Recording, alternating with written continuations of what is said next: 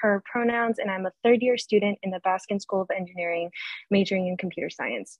I believe we're also going to be joined by Alex Wolf, Dean of the Baskin School of Engineering, and I would also like to thank our sponsor, the semiconductor manufacturer SJ Hynix, for the generous support of diverse voices. SJ Hynix describes itself a global top-tier company that contributes to humanity and society with its technology. And before I introduce our special guest, I have a few technical notes. We are hoping to have plenty of time for questions, and we want to encourage you to post questions in the Q&A box below. No question is too basic or too far out of left field. Whatever you're wondering about, someone else is probably wondering the same thing. My colleague, Ira Shridankar, will be monitoring the questions. Thank you, Ira. We will also be using the Zoom closed captioning feature, so you should be able to turn that on at the bottom of your screen. We will also be recording this event and posting it to the Baskin Engineering YouTube channel. And now, our speaker today is Anika Narayanan. Anika is a project and product manager with the Amazon Alexa team, where she drives design and engineering initiatives to create increasingly personalized, customized, and adaptive voice user interface experiences. She was promoted to that role after working as a conversational architect, gaining experience designing multi-turn AI and chatbox interactions for both research and entertainment interactive experiences. In that work, she interfaced with machine learning, performance speech technologies, and persona development teams to bring AI characters to production state and create empathetic and inclusive user-focused experiences. Before joining Amazon, Anika interned at Disney as an AI character graduate research associate and was later hired full-time as a conversation designer with the Imagineering team. Anika holds a BA in English language and literature and an MA in editing and publishing from the University of Southern California. She is a published poet and participated in the Santa Cruz-based music festival, Music in May, as a spoken word performer. At this time, I would like to turn over the mic to Anika Narayanan. Anika, thank you so much for joining us. Thank you so much, Sabrina, for that really nice introduction. Hi, my name is Anika Narayanan, and I'm a PM in the Alexa organization at Amazon, like Sabrina said. I'm based out of Seattle, Washington. So specifically, I work on the adaptive response team, where our mission is to drive increasingly personalized and adaptive experiences by leveraging customer and environmental information to create context and user-aware response handling. So what that means is that we use machine learning and explicit information gathering to help Alexa respond to a customer in personalized ways based on environmental factors and also customer variables like interests and affinities. So in my role, I manage cross-functional projects between teams of designers, engineers, and scientists to build and implement machine learning models to create a more adaptive and intuitive Alexa, and also to minimize risk and defect in voice user interface experiences. So today, I want to talk to you guys about working in big tech as a recent grad and the particularities of spending the majority of my career the way most recent and forthcoming grads will, which is in a virtual workplace with what can feel like a compromised company culture and limited access to mentorship and collaboration.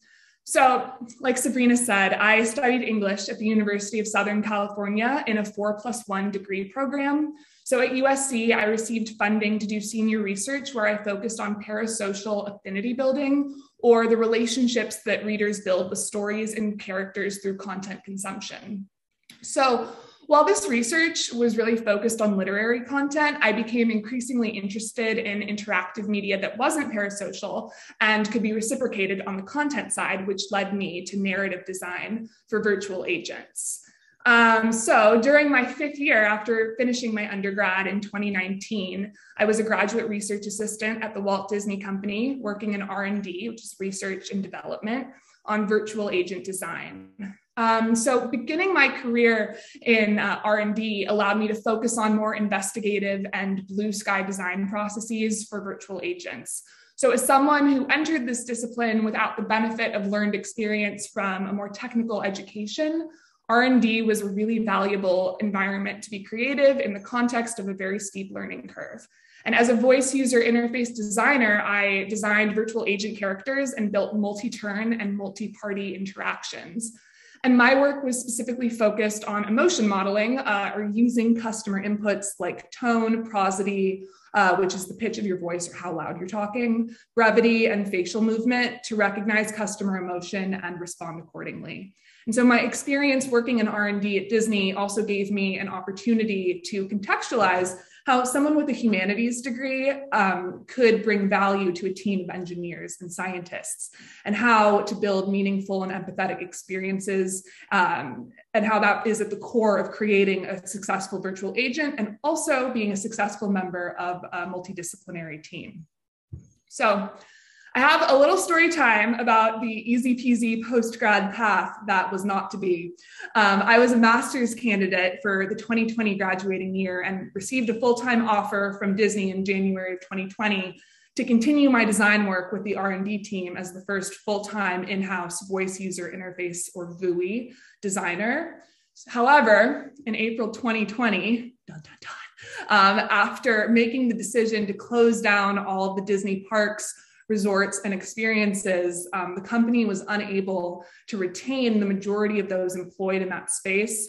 And I was furloughed from my first full-time job before I even officially began my first full-time job. So yes, after being furloughed from Disney, I experienced the grief that I think so many of us have felt in the past several years, which is like this grief of premature endings without closure and burgeoning working relationships being cut short. And really, like, more than the work, I was really mourning the things that I'd wanted to learn but hadn't gotten to yet, and the people that I wanted to get to learn these things from. And so after a lengthy and stressful recruiting process, I joined the adaptive response personality team at Alexa to continue to hone my interest in building emotionally intelligent virtual agents with a focus on rapport building and emotion modeling. So in 2020, right, it felt increasingly relevant to work on projects that really honored the human need for interaction and rapport building in an isolated, newly online world. And also for me to join a team that had a critical lens on the world around it. So I joined the team at Alexa not only because of its alignment with the space I worked in at Disney, but also because of its commitment to raising the bar on being vocal and inclusive participants in cultural conversations. And so one thing I really want to call out to you guys is that working in speech technology on a consumer-facing household device in 2022, you're as much a public relations liaison as you are a designer or an engineer or a PM. And I was seeking a team that cared as much about form as it did function. So even though I work primarily in the back-end space, a huge part of my job as a member of the Alexa personality team, both as a designer and now as a PM, is working with our legal counsel and our writing team to respond to sensitive and timely questions that customers are asking en masse. Alexa, does Amazon believe that Black Lives Matter? Alexa, what is your stance on the Russia-Ukraine war? So on principle, we only respond to these kinds of questions with precedent. And entering the team at a time of tremendous precedent, it was critical to me that we remained conversational and empathetic rather than a default mouthpiece for the company as a whole. And that the team that I was joining, wherever that was going to be, valued what we were saying as much as how we were building and leveraging the technology to say it.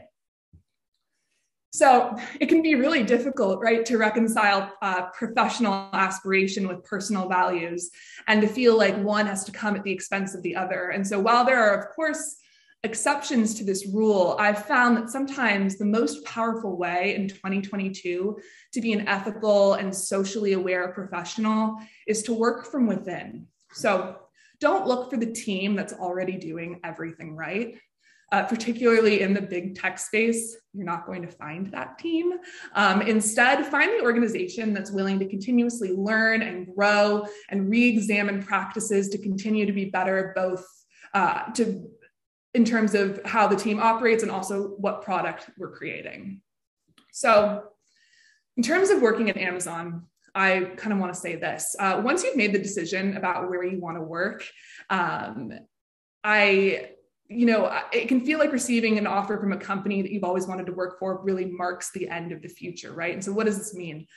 For me as a student, I was so consumed in visualizing how I would interview and how I would vet teams and roles against one another, how I would draft LinkedIn messages, and then finally at the end of it all, how I would remain poised and professional when HR called to offer me the role above asking salary, so much so, that receiving the job felt like the ultimate bar.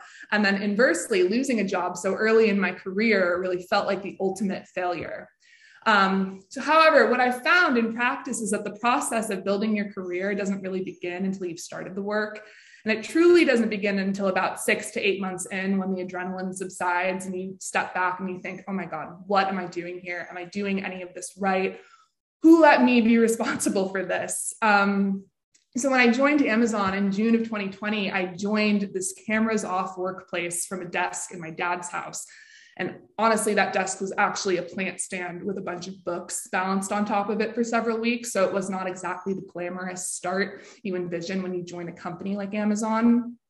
And people were very tired and raw, and we were not yet fluent in the practice of effective online meeting and collaboration. And, the benefit of this kind of environment is that you never forget anyone's name because everyone's name is listed in the meeting. The drawback is that you would get a jump scare in the very, very rare event that anyone would turn their camera on because you got so used to attributing their name to a black box that you would forget that people had faces. So it was a really surreal time to join a workplace.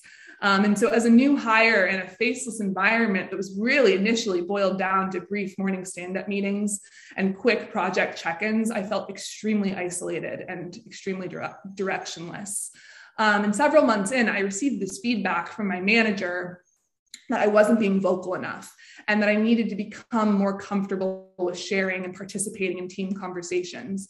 And I struggled to tell her that the lack of faces and the inability to watch for facial cues made it really impossible for me to participate without succumbing to that back and forth, you go, no, you go, interruption cadence, right? And it was so interesting because we were experiencing these communication limitations that really paralleled the technology that we were working on, lack of facial recognition and inability to fully assess tone and intent, device audio failure. So it was extremely humbling to fall so epically short in a personal way at things we prided ourselves in being best in class on at a professional plane.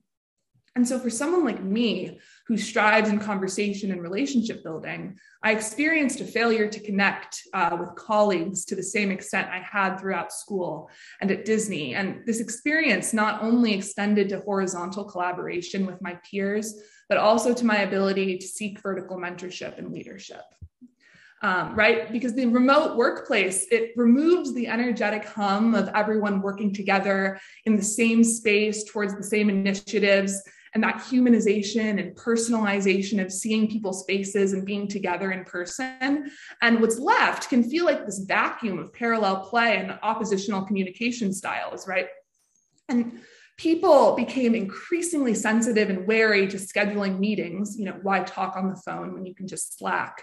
And also increasingly comfortable with heads down work without human touch points. And so while there are many benefits to this adapted work environment that we find ourselves in today, and while we've really become agile in our ability to work remotely over time, for people with little to no experience with an in-person work environment, the ability to find your teachers and your allies and your path is obstructed. Right. So 8 months into my time at Amazon, I was so burnt out on design and just feeling directionless and unable to visualize a path forward. It was difficult to seek guidance from the people who barely knew me as an employee, let alone as a person. Right. So while your technical skills will always be critical when it comes to your ability to grow in your career, I think there's nothing more important than how you foster your relationships with those around you. I found over the past several years that the farther we feel from our colleagues, the more we really do need them. And so my pivot and my burnout resolution was less focused on strengthening my technical skills, which is what I focused the first year of my career on at Disney. It was really more focused on strengthening my role within the organization culture, putting faces to names and redefining what effective communication looked like, and really making the environment that I worked for work for me. So to that end, I have a few thoughts on how to proceed at a crossroads like this that I want to share. So number one is this: look for helpers. So when it comes to advocating for yourself and your path forward in the workplace, I want to lead with a Mr. Rogers quote that I really like. So Mr. Rogers would say to his television neighbors, when I was a boy and I would see scary things in the news, my mother would say to me, look for the helpers. You'll always find people who are helping, which I think is just really relevant, not only in the professional world, but the world at large right now. And so asking for help can feel really, really burdensome, particularly now when everything is virtual and everyone is carrying their own weight. Things like sending a message to an alum who works at a company you're interested in, or asking a professor for extra time or guidance, or asking your manager for feedback on how to improve. All of these acts can feel egregious. But what I've found more often than not is that people want to help people, but the only person who can facilitate that help is yourself. So I'll ask myself, if someone needed me in X capacity, would I help them? And if the answer is yes, and it's usually yes, but sometimes it's no, their answer will probably be yes too. And the worst case scenario is ghosting or someone saying no, which stings, obviously, but it really isn't so bad. And, there always will be someone who will help. And once you get down at the eye level of the worst case scenario and realize that even that isn't the end of the world, you can really start to release some of the inhibitions and start to justify being self-motivated. So when I realized at Amazon that I wanted to change job families and become a PM, I had zero experience being a PM. And so I needed the support of my senior PMs in the organization.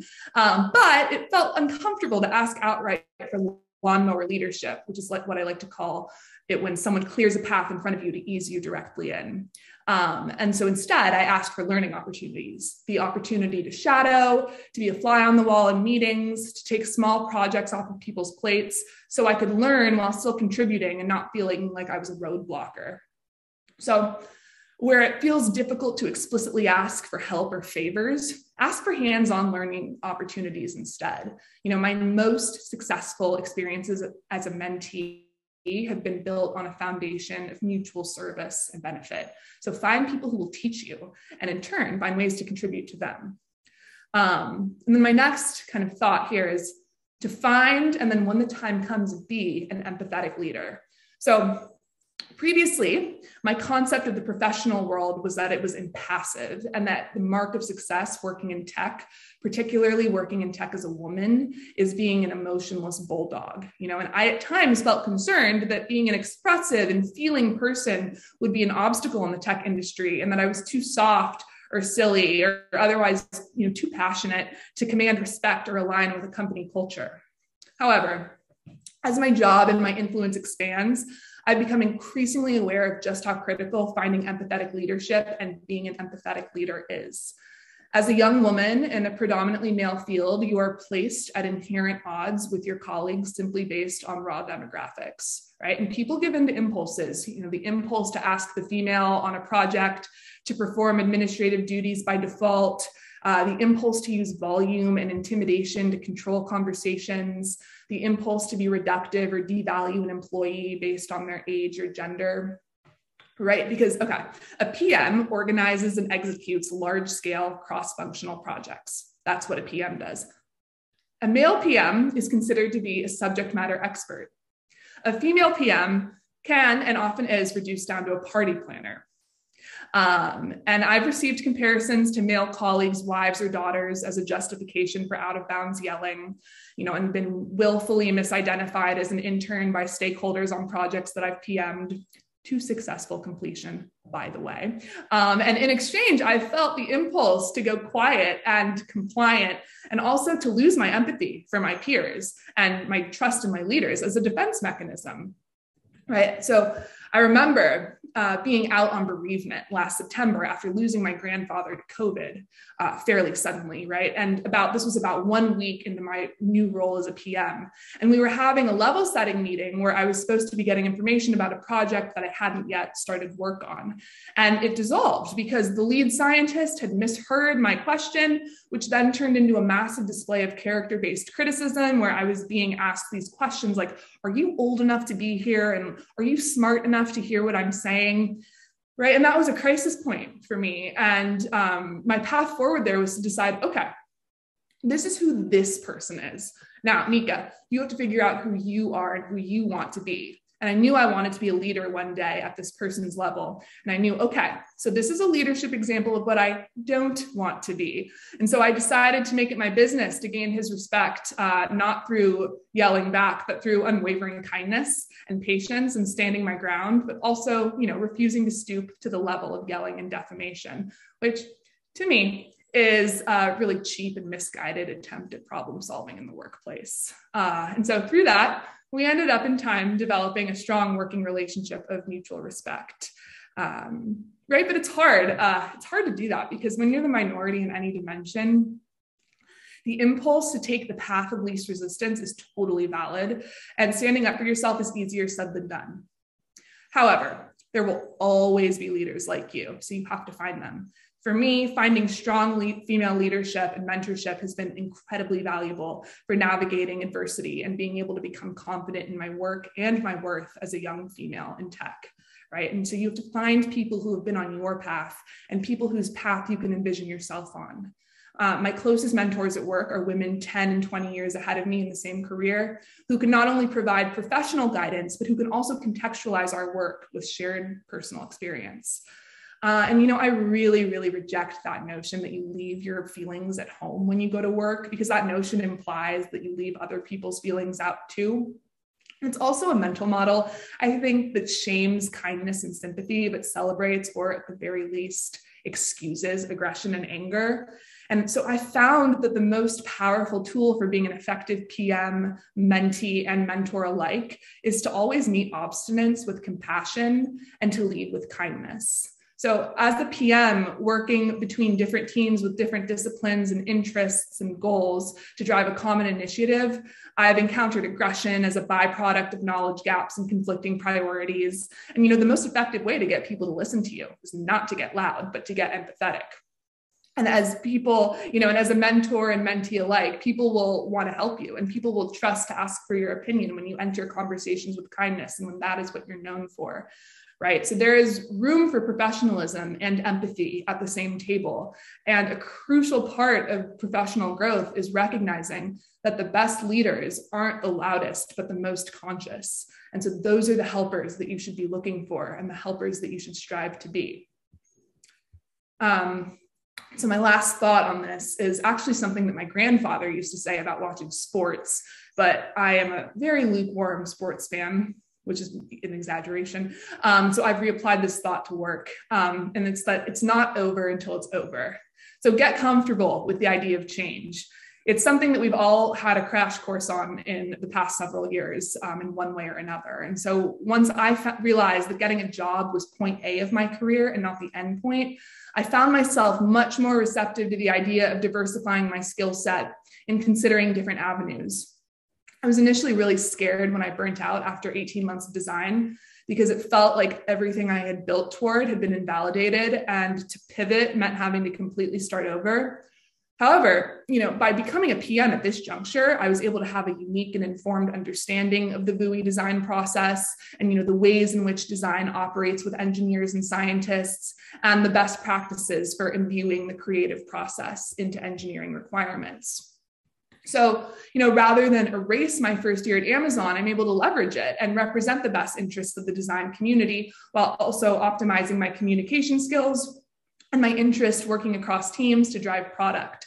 There are so many perceived one-way door endpoints, what you study in college, what your first job is, what industry you choose out of college. But your mobility really lies in your ability to find teachers and open your mind to learning and get comfortable with the notion of asking for help. And when you replace complacency with curiosity and flexibility, you'll find that the path forward feels far more navigable. And so who you are will always come before what you can do, because the latter is iterative, but the former is what's really, really in the driver's seat. And so I just want to end with saying this.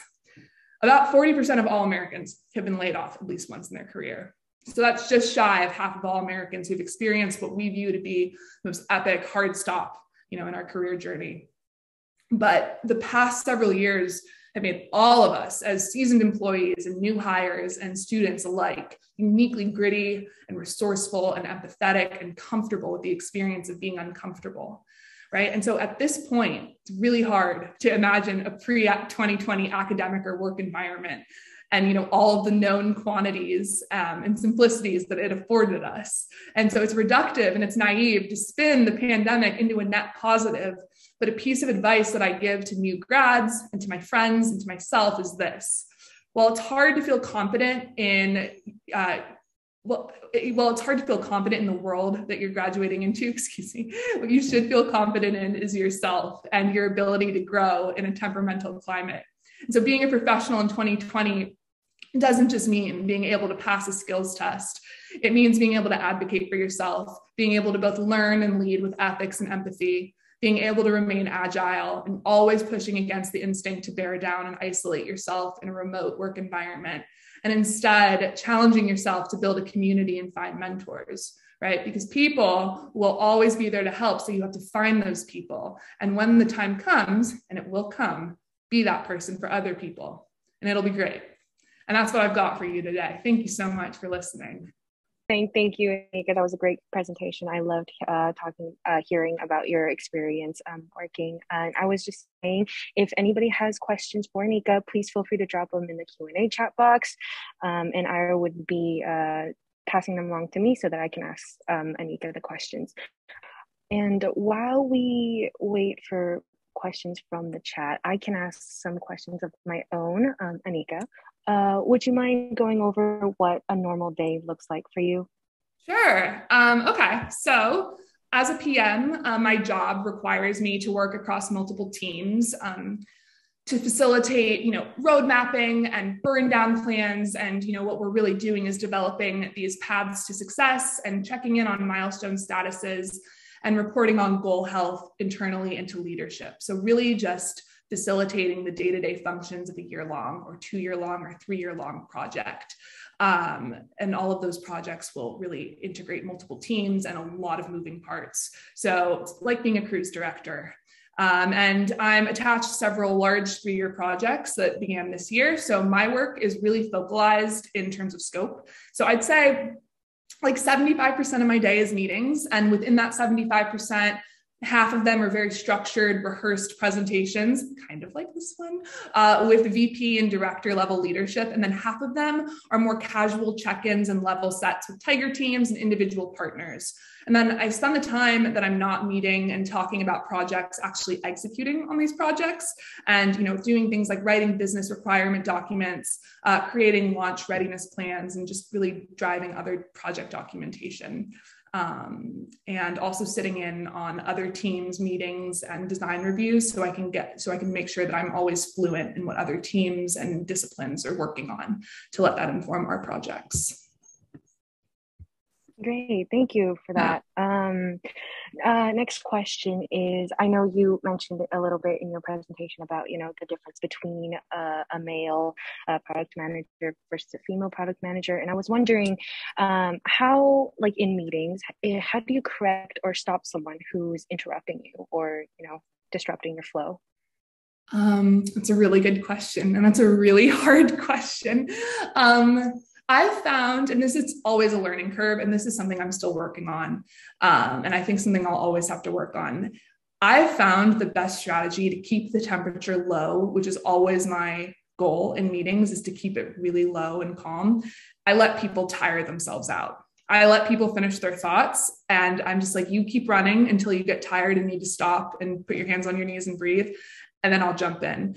I, on principle, will not interrupt back. And my favorite line is, let's go ahead and take this offline and circle back. And I recommend you guys use that whenever you want somebody to stop talking. But yeah, let them tire themselves out. And, people will really respond well to that. And people will feel more comfortable in an environment that doesn't just completely dissolve into tension. So be the bigger person, even when it's hard. And then offline, you can stew and be irritated. Just let them go. Great, thank you. That was great advice. We actually have a question from the chat. So this question asks, do you have advice for interns who are hoping to get a job offer? Yeah, I do. Well, first of all, very exciting. I was that intern. I think that my best advice is what I talked about today, which is just really open yourself up to learning. I know that when you intern, particularly during the summer, it's like, oh, yes, a break from learning because you've been learning all year.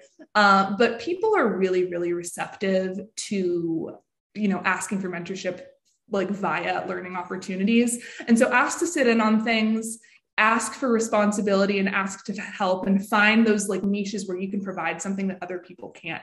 And, identify your own skills and really like hone in on them. For me at Disney, I found that there were certain projects where they really needed a writer's help. So even though they weren't projects for a writer, and they weren't projects that I was assigned to, I said, can I jump in here and help? And that ended up allowing me to actually publish with some of the teams because they needed somebody to use editorial skills to fix their paper. So find those entry points and just be curious and be excited and smile and put your camera on and find your mentor and ask them, because it's not some big secret that interns want jobs. It's not, taboo to talk about that. Talk to your mentor and say, I would really like to work here.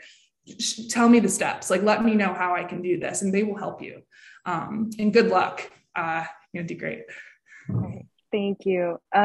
We have another question from the chat as well. This question asks, how do you feel that your English and literature background has helped you? I love that question because, as I know, like a lot of college students know, the English major is sometimes reacted to with laughter. And so I'm here to say that your English degree will take you anywhere you want to go. And for me personally, working in tech, particularly at Amazon. Amazon is not a slideware company. We don't ever build slides. We're a doc company. We write documents, and the first half of any meeting is spent reading a document. And so you really need to develop sharp writing skills and be able to communicate something effectively and, prove a point with your words on a page, not spoken. And so I've really found that being able to write has been a huge asset to me. And in general, I think that your English degree also means that you're able to take a text and synthesize it with other information and have a really, interesting critical read on it. And being able to sort of critically understand text is going to help you no matter where you go. And it's just fun to prove people wrong. So yeah, an English degree will always help you. People always need an editor. Thank you. Amazing. We also have another question from the chat. This question asks, are you allowed to talk a little bit about what your Amazon interview process was like? Sure. Okay. So, yes, the hiring process for any large company, including Amazon, is typically really long and multifaceted, right? Because they're looking for skills and behavioral requirements. So for my loop in particular, I was recruited and I received an invitation to apply after reaching out to a personal contact and receiving an internal rec, which helped because it floated my resume to the top of the pile. And that's not mandatory. You do not need an internal rec, but it can sometimes help.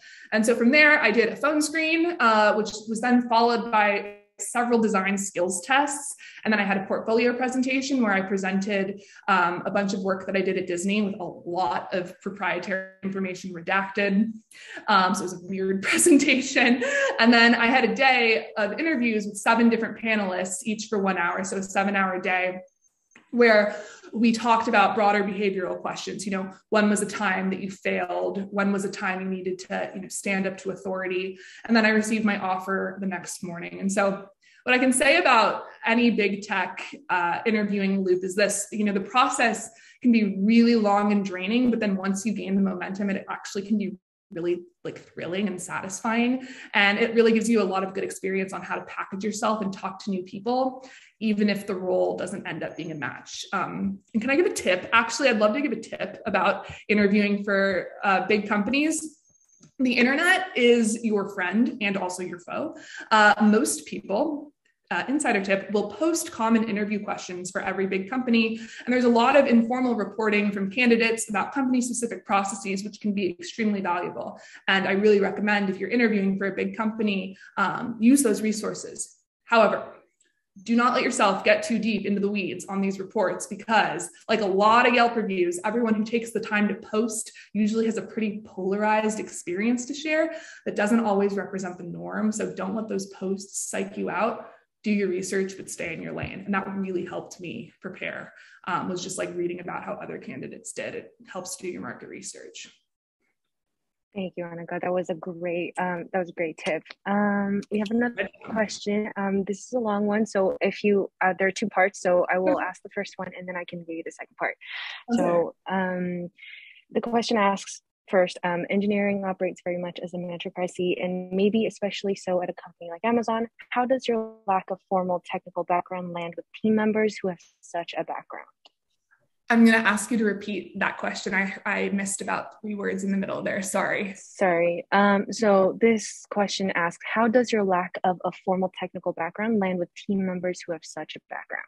It's a good question. I think it really isn't, an us against them environment once you get into the workforce, particularly because I'm not an engineer. So I don't sit in an engineering role as someone with no engineering experience. I think that would be a very interesting social experiment, and I don't want to think about how that would go down. However, I will say that everybody, when you're working towards a common goal, especially a product that's so, clear cut like Alexa, everybody needs each other and everybody has these swim lanes that they can stay in. And so I've actually found that people really value somebody who isn't an engineer and who can, as a technical program manager, I have a lot of literacy and fluency talking to engineers and understanding engineering projects, which has taken a lot of learning and a lot of just sitting and listening and being taught by my coworkers. But also, they really value, a diverse perspective and somebody who can look at something from a more creative lens, particularly in tech. And for, a product that's so customer facing, it needs that personality and it needs that softness that I think somebody with a humanities background can really bring. So people are very nice, at least to my face. Who knows what they think behind the scenes, but it's never been a problem. It's amazing to have linguists and scientists and people with CS backgrounds and people with all levels of education coming together to work. It's a diverse team is a good team. So that's great to hear. The second part of this question is there advice you have for how engineering students who are of course highly technical can best interact with someone of your background in a multidisciplinary team? I asked this question from the perspective of you as a supervisor, but also for people at the same level. Yeah, that's a great question. And I love that question. That's such an important question to ask. I mean, I think that anybody who comes with sort of an area of expertise needs to know how to communicate at a level that everyone can understand and needs to know how to communicate really technical information in a palatable way. So the best advice I can give you is to learn how to be a good teacher, because you're going to find yourself teaching. And I find that my relationships with the engineers that I work with are so fruitful when they're able to scale back and say, okay, let me teach this to you in a way that you might understand without the 5 years of educational experience that I have. And so come at your work from the perspective of a teacher and think about how you would explain it. I will sometimes tell the engineers I work with and the scientists as well, pretend I'm 10 years old. Start there, explain it to me like I was 10. And that might seem a little bit reductive, but it really does help you get out of your head and think about the sales pitch of what you're doing. And just be open-minded and be curious and be sort of receptive to people's training and people's backgrounds. And there are always ways to communicate things in a way that everyone understands, and be open to a dialogue. Because if you can chat it out and be receptive to questions, you will get to that point of mutual understanding. So, yeah. Thank you. That was great advice. This is sort of like a continuation. So this question asks, in college, you have a very structured plan of, say, classes that you have to take, the type of work you do in classes, etc. Can you talk about the shift going from academia to industry, where I'm assuming it's not structured in the same way, and what it was like to get getting used to the environment after graduation? Sure. It's a good question. My transition was kind of softened by the fact that I was doing this 4+1 degree program. So my first year of industry, I was both working full time and also completing my master's degree. So it kind of sucked, honestly. It was a little bit too much. But the difference really that I found was when the workday is over, the workday is over. No more homework, rock and roll. And that was amazing. And you also just find kind of inversely that you suddenly have a lot less time than you do as a student, and your day is a lot more structured, and you have to kind of develop that stamina of being able to go from 8 to 6. Whereas, I remember in college, particularly by the end, I had like one class on Thursdays for 2 hours. And I was like, oh my God, I'm exhausted. And then suddenly you're, hitting the ground running and talking and working. So I really think like your physical stamina takes a hit, but also you kind of recapture your after work hours, and there's suddenly like very clear boundaries of what's work and what's life, which I think is really important. And it's important when you start industry to honor that and make sure that you're taking your time after work to do things besides work. It was exciting. It's honestly, it's awesome. I missed college, but it was a really healthy move that felt, a lot more natural and stimulating. That's great to hear. We have another question. So how do you correct someone who says something that isn't true in a meeting, especially if that person outranks you? Ooh, that's dramatic. It's a good question. I'd say for me, particularly as a PM, go to every single meeting armed with data. Amazon is a data company, prides itself in being a data company. Even if you don't understand data, for me, Excel was really foreign until I graduated. Take the time to understand your data and not only be able to like report on numbers, but explain how they work, because nobody can argue with data. And I found that a really kind of like healthy way to not go below the belt and sort of become accusatory or, otherwise antagonistic with people in a meeting is to be accepting of perspective and listen and hear people out. Like I said earlier, let people run their course and finish their sentence, and then serve them with the receipts, right? That actually, according to my calculations, which you can say, X is true and not Y. And I just found that that's the most tactful way to keep feelings out of it. Nobody can argue with numbers, and just keeps it nice and clean. Great, thank you. Next question. Can you talk a little bit about promotion within the teams? Sure. So promotion at Amazon specifically. Yes. So what I can say about promotion at Amazon is that it's very rigid. It's very, very lengthy, and it demands a lot of precedent. So promotions at Amazon will occur every quarter. Right now we're in Q2, just for reference. But in order to be considered for a promotion, you need about a year of runway so that you can build a compelling document that demonstrates proof of capability. You need to be nominated by your skip level. So that's your boss's boss. And from there, you can start the process. And once you've developed this document, which is pretty much evidence that you are ready for the next level, so not that you've done well at your level, but that you've actually been performing at the level above you, you have 2 sets of panels. So a peer panel of people at your level, and then a leadership panel, people a couple levels above you. And they'll review your document and decide based on the criteria that are set out for each level, whether or not you qualify for the promotion. And so just for sort of reference on timing, I'm getting a promotion, fingers crossed, at the end of the summer in Q3. And I started the formal process after my nomination for this particular jump in October of last year. So it takes a lot of time, and you just have to be patient and work hard. That's great advice. Thank you. Next question. This is specific to Amazon as well, I believe. What is the hiring processing like? Sure. So I think I discussed this a little bit earlier, but it's this extremely long process that has multiple rounds. It will often start with a phone screen where HR will call you and ask you some very basic questions just about who you are and what your experience is to see if you're a good match. From there, if they deem you to be a good match, they'll move you over to the hiring manager, who often will be the person that you report to if you end up taking the position. You'll have some conversations with the hiring manager. If they like you, then then from there it kind of splits out based on what your path is and what kind of job you're seeking. For me, is that I can speak to the designing hiring process. I had a couple of skills tests where they gave me some sort of homework assignments, honestly.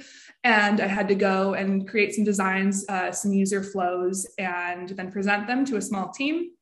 If you do well there, you move on to a portfolio review, which not every discipline has. Engineers don't have that.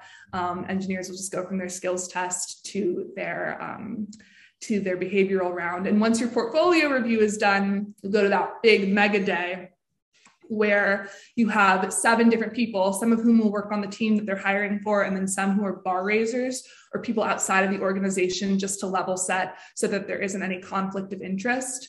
And you'll have an hour-long session with each of them where they ask you those, kind of more behavioral questions. And then from there, you're done. And then you wait and like stare at your email and refresh it like every 5 seconds for like 2 or 3 days.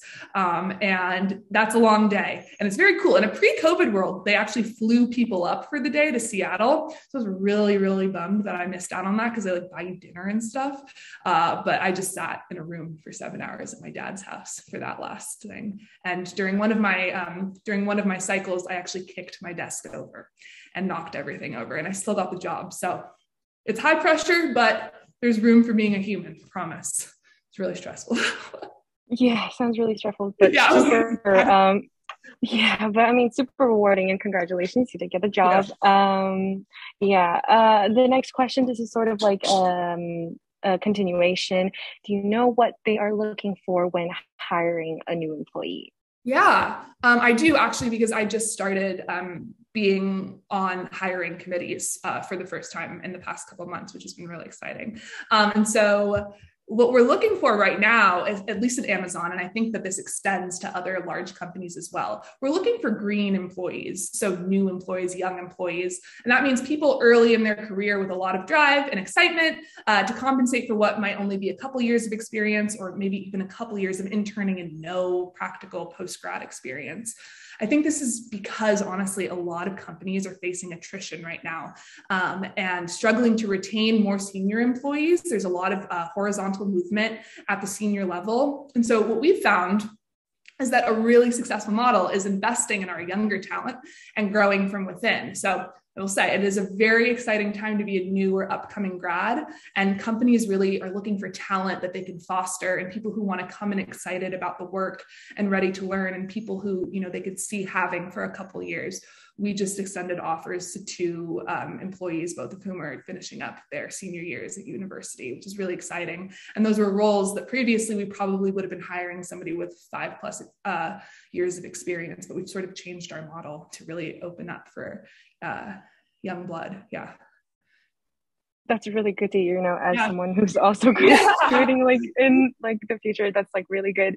Thank you for the input. That makes me feel a lot better. Yes, I'm sure it does for I'm sure the rest of the people who are in the seminar also feels like a load off, Absolutely. Next question. Do you have any advice for students on how to choose a job? Yeah. That's a hard one. I'd say market research and also just learned experience. So, talk to people, reach out to fellow alums or people who have the job you want or who work at a company that you're interested in working at. You can find these people on LinkedIn. You can find these people through the Alumni Association, even older classmates who are ahead of you in school. Find those people and ask them. But then also, I think my second piece of advice there is that the job choosing process never stops. I have changed jobs several times and, within my time at Amazon. And so, use your internships and your first job and your second job to not only pay attention to yourself, but those around you and think, hey, would I like to do that? Would I be good at that? And, just allow yourself to continue to learn and continue to grow. And just remember that choosing process doesn't ever stop. And so always be aware, even after you get that first job, that, maybe that's not the forever thing. And you want to do what the person next to you is doing, which is what I ended up doing. Great. Thank you. We have a question from the Q&A. They ask, can we please connect with you on LinkedIn? Yes, you can. I'm also going to provide my email because we're just going to get really candid for a second. I'm struggling to access my LinkedIn right now. Here's a tip, an out-of-pocket tip. Remove your university email from your LinkedIn before you lose access to your university email. Otherwise, you will have to argue with LinkedIn customer service. So yes, you may. But I'm also going to provide my email because in the event that you're not hearing from me, I want to make sure that I can answer your questions. And LinkedIn fix forthcoming. Great, thank you. We have another question from the Q&A. For a UX design role, would you say a portfolio is necessary for early career roles, or is having a slide deck of projects / case studies okay? It's a really good question. And it's hard, right? Because when you're new in your career and they're asking for a portfolio and you're like, what? Like, are you kidding me? I think a slide deck is fine. I think it depends role over role and company over company, what they're looking for. And once you're in that, interviewing process, it's a little bit easier because you can ask your HR representative for more specifics and kind of get an inside scoop. I think a slide deck is great. I think however you can most professionally and comprehensively package the information that you've done, or the information about the work you've done, rather, that's good enough. And companies know that not everybody has the same amount of experience. And if you're pulling stuff from school, if you're pulling, research that you've done, it's absolutely fine. Just show them what you've got, because they're looking for somebody who has the capability to do new things. They're not hiring you for work you've already done. So I think that that's fine. And another really good tip that I could give you is, find a mentor, or find somebody who has the role that you're looking for, either at that company or another company, and ask them to review your portfolio and be like, hey, can you take a look at this? And can you give me feedback? Like, what would you think if I was interviewing for a job at your company and I presented this portfolio? But just don't let perfection sort of be the enemy of progress, and don't wait until you have the perfect portfolio, because your portfolio is always going to change. That's great advice. Thank you. One last question. I know you were talking about how when you started working, your workday ended pretty precisely and you could have really good balance. But now that you're not in the master's program anymore, how do you still make sure that your work-life balance is still, healthy? Oh, that's a good question. You mean, how do I party? It's a really good question. I think, okay, well, here's what I'll say. It's really hard to reconcile, being driven and having a fast-paced, time-consuming career with an active social life. It can be draining, and there can be FOMO, fear of missing out, on both sides of the equation. But also, I think it's important, I really think it's important to remember that we all lost something really significant, and that should be honored. For me, when we entered the pandemic, I was 22, living in LA with this amazing circle of friends. And now, I'm going to be 25 in a couple of weeks, living in Seattle with another wonderful, albeit newer circle of friends. And while a lot of incredible and happy times have occurred in that period, there was also a tremendous loss that, we've all experienced. So I justify having fun and setting hard stops to invest in my personal life by remembering, A, you just can't take it with you. This is life, and that work will always be there when you get back in the morning. And at work, I think people really trust you and respect you more. You set a precedent for yourself and for others of getting the job done and then still leaving room for life, and, this is kind of morbid, but I also really like to remind myself, and sometimes my workaholic family members, that at the very end of all of this, it is so much less about what you did and really more about who you were and who you were with. And so, you're not your job, and your goodness and your righteousness and your success as a person is not your job. And you are so much more than that. And I really hope that the pandemic has kind of given us all a new perspective on how to balance, because it's just work is just never going to be the most important thing. So I try to keep that in mind when I scoot on out of work at 5 o'clock on the dot to my personal life. Yeah, that's great to hear. I think I need to remind myself more of that. Yes, everyone too, but not just work. Too. Yeah, it's important. Yeah, that's really great advice. Thank you. I think that's all the questions that we have for today. Thank you so much, Anika. Again, thank you so much for presenting for us, and thank you everybody who came to listen to the seminar. I hope you guys all have a nice day. Yeah, thank you so much, you guys. I really appreciate it. And again, I'll have the correct person distribute my email address so you can get in touch sooner, but please connect on LinkedIn. And if you have any questions about, voice user interface design or working at Amazon, I'm here. I'm an open book. I'm here to help. And I look forward to hearing from you guys. And I hope everyone has a great evening.